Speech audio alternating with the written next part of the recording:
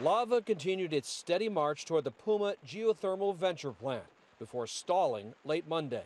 The facility shut down, but the wells there still present a risk if overrun with molten rock. It's not easy to predict where it's going to go and when it's going to get there.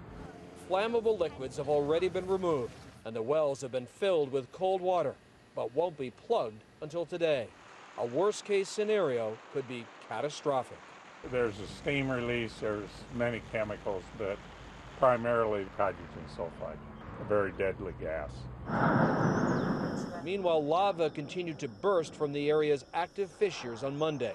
Not one, but two flows of lava now pour into the Pacific Ocean.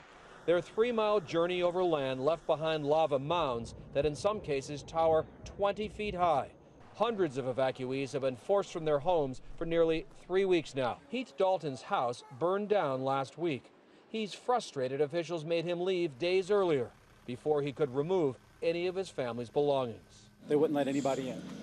And now that there's probably 130 acres covered in lava, there's down power poles, cracks in all the roads, fissures coming everywhere, now they're letting people in. Along with all this molten rock, this fissure keeps producing toxic gases, including sulfur dioxide. Shifting winds are a worry, so sightseers have been urged to stay away. We always carry protective masks like this one, just in case. Mark Strassman, CBS News, on the Big Island.